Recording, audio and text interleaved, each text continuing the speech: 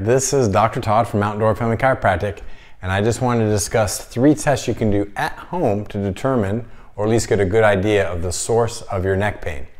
So first of all, maybe understand a little bit about the complexity of your spine.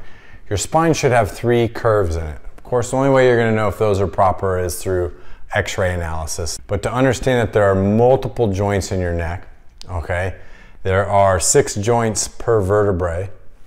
You've got blood vessels running through the vertebrae, you've got nerves exiting, you've got a spinal cord out the back, you've got muscles, ligaments. There's a whole complexity of anatomy going on all at the same time.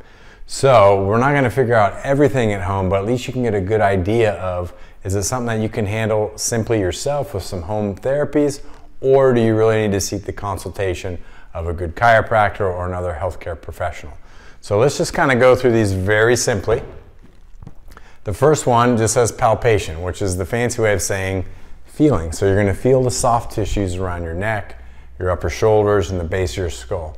And what you're looking for is there tenderness or irritation in the muscle itself?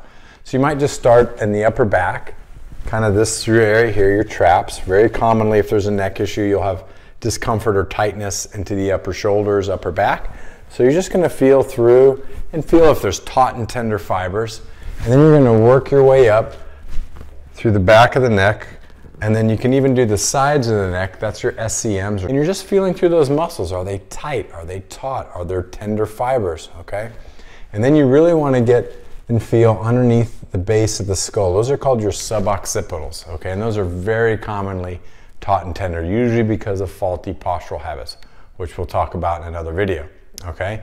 So if you're feeling through and you feel a lot of muscle tension, and maybe you feel like you just carry your stress there, maybe you just need a massage. If you have a lovely spouse or partner to help you with that, or better yet, go to a professional masseuse who does some deep tissue work, have them strip that out. So if you're doing that or have done that and you're still having neck issues, chances are it's not just a simple muscle problem.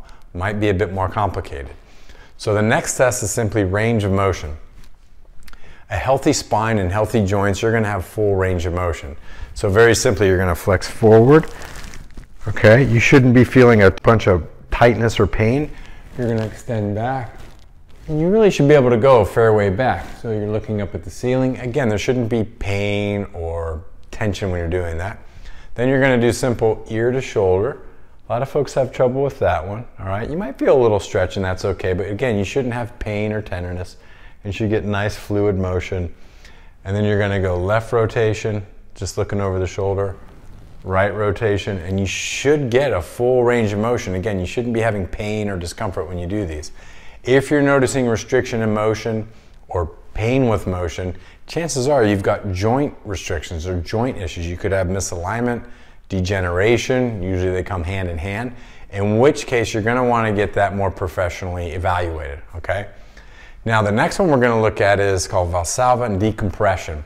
So now we're kind of looking for, do you actually have a disc issue or potentially nerve irritation? So Valsalva is really simple. You're going to take a breath in and bear down.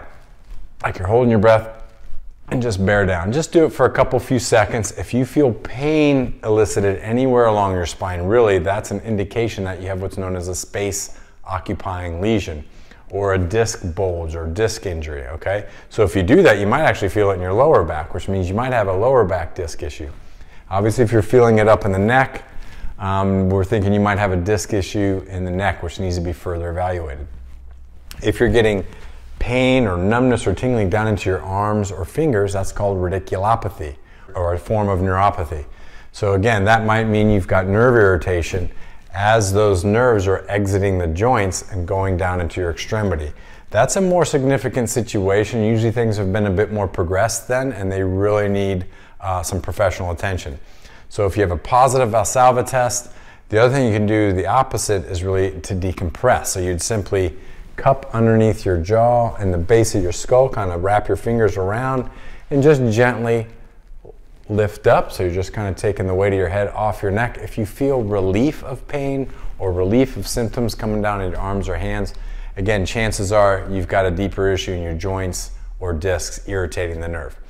So that'd be a good start. If you've had long-standing chronic issues and they're not going away, I would really encourage you to get a proper evaluation at a great chiropractor. If you're not local, we'll help you find one. I'm Dr. Todd, Mount Dora Family Chiropractic.